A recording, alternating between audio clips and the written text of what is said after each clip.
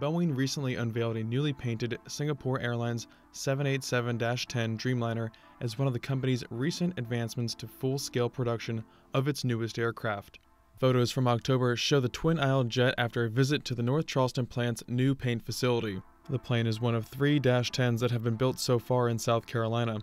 The aircraft continues to undergo system checks, fueling, and engine tests. 2017 has been a busy year for the Boeing plant, with the plane's rollout ceremony in February featuring President Donald Trump and Boeing CEO and President Dennis Muilenburg. The name says it all, Dreamliner, great name. Our country is all about making dreams come true. Weeks later, in March, the plane took its inaugural flight in front of hundreds of plant workers. Since the Dreamliner -10 and the -9 variant are about 95% the same, first flight of the plane occurred 5 weeks earlier than planned, according to the company. The main difference, however, is the -10 is 18 feet longer, which helps it accommodate 330 passengers.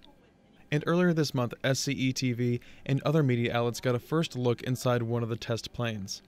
The North Charleston facility works on all 3 models of the Dreamliner, but the -10 line will be the only one completely assembled there. The production ramp-up of the -10 will also coincide with a favorable environment in the global aircraft market, according to Boeing's CEO and President Dennis Muilenburg.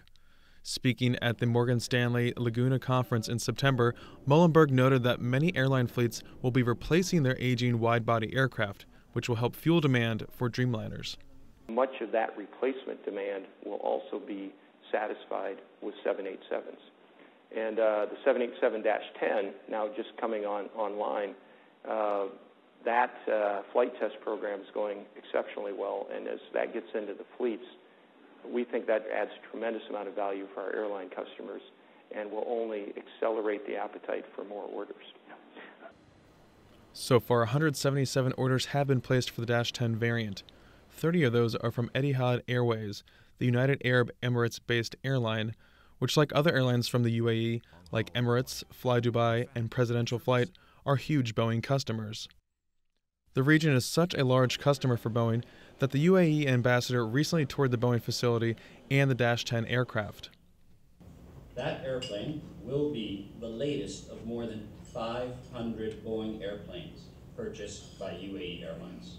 Repeat that again, 500 airplanes. Boeing forecasts that the Middle East will require some 3,300 new airplanes through 2035, worth an estimated $770 billion. I mean, they are our biggest customer on the 777. They're our biggest customer on the 787, and it's immense. I mean, the fact that they've ordered 30 787-10s that will be just made here in Charleston, both the mid-bodies and the aft sections, and all final assembly and delivery will be done out of here. That's a huge thing for us. Half of each Dreamliner is constructed out of composite materials. Those materials, like carbon fiber, are stronger and lighter than metals and help increase fuel economy. The reduced weight also allows the cabin to be pressurized to a lower altitude, adding to passenger comfort and offsetting many negative effects of long flights.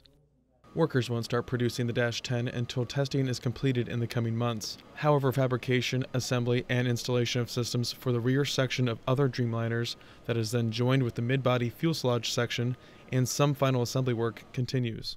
But production of the -10 will begin soon, and deliveries will start rolling out of the final assembly building beginning in the first half of 2018.